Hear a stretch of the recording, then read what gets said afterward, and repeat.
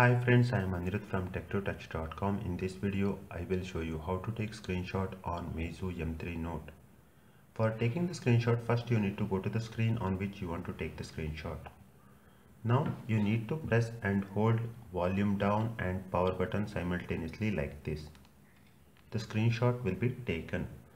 All the taken screenshots will be saved in the gallery. You need to go to gallery, here once again gallery. Here you will find the folder called screenshots. Tap onto it.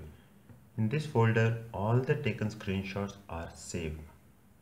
Thanks for watching this video. Hit the like button if you find this video useful.